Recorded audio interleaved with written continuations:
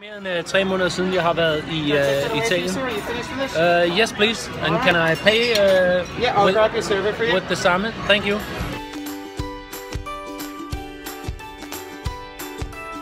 Der er solnedgang i vente herude i horisont, og jeg vil her lade videoen afrunde med en timelapse, hvor vi skal prøve at se, om vi kan få noget solnedgang ind i videoen. I morgen, der skal jeg ud og flyve med vandflyver. Følg med. Linken til den video, tænker jeg ligger nede under den her video. Hotellet, jeg bor på her, har også swimmingpool, og der har jeg siddet med Michael i 2-3 timer nu, med en lille sunburn til følge. Nu er jeg en blegefis af en ginger, så det er jo ikke meget, man kan se det, men altså det sviger en lille smule. Så har vi siddet og talt blandt andet om mad. Jeg skal ud og have noget aftensmad nu. Michael har fortalt mig følgende, at årsagen til, for det har jeg allerede opdaget, at der er så god mad i byen. Årsagen til det er, at Vancouver sådan kulturelt har et sammenstød mellem den oprindelige kanadiske kultur, både tilflytterne og the natives, og så nede fra påvirkningen fra US. Og så er der jo fandme bare et stenkast til Asien herfra, så det svømmer i billig, god, højklasse sushi, såvel som thai-retter. Og jeg har allerede været ude og ramme en nudelret, der var sådan virkelig off the hook til en meget billig penge i øvrigt. Nu spisning, senere solnedgang.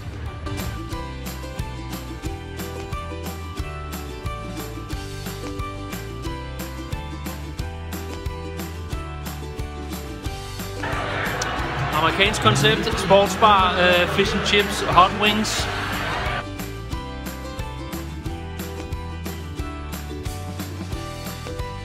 Her den asiatiske indflydelse, det er, tror jeg, kinesisk. Jeg kan jo ikke læse tegnene.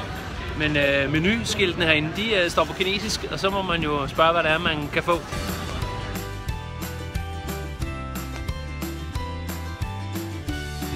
Så kører vi fra peruviansk cuisine. Jeg springer lige over.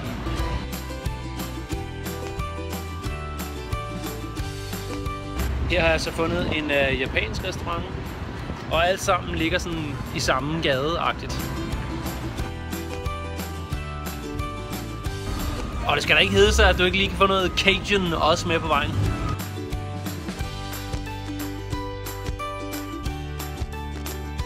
På anbefaling fra concierge, ham der man spørger ned på hotellet, så ender jeg på The Old Spaghetti Factory.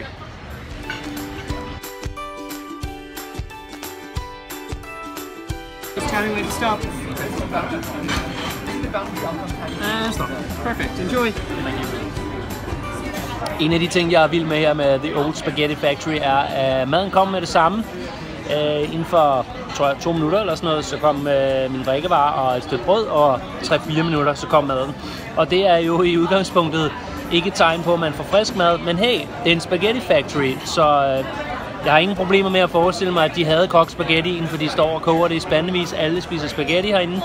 Og en tomatsauce, altså meatballs, som jeg har her, den skal jo ligesom stå klar og have spundet en god rum tid på komfuret. Så det er spisning med det samme, og det var lige præcis hvad jeg bad conciergen om at finde til mig. Så det er so far so good. Nu vil jeg smage på varerne.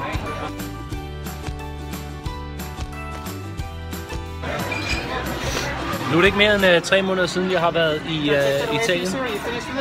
Yes, please. And can I pay with the samme? Thank you. Og han vidste ikke lige, at jeg sad og talte til kameraet.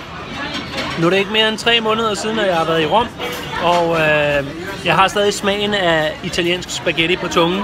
Eller snarere i kæberne, fordi det handler jo om at lave det al dente i Rom. Og til sammenligning med at sige, at de laver en god spaghetti her, men det er ikke en italiensk spaghetti. Til gengæld vil jeg så kategorisere den som en nordamerikansk spaghetti. Det er spaghetti meatballs, og omgivelserne og betjeningen og den måde pastaen smager på minder mere om noget andet end om Rom og Italien. Men stadig godt måltid, og det kommer med det samme, søde tjenere, og så er jeg ellers ude igen af det her sådan lidt konceptuelle. Men det gør ikke noget. En hurtig bid mad, og så var den til med også i orden. Prisen til at betale. Alting er i orden her.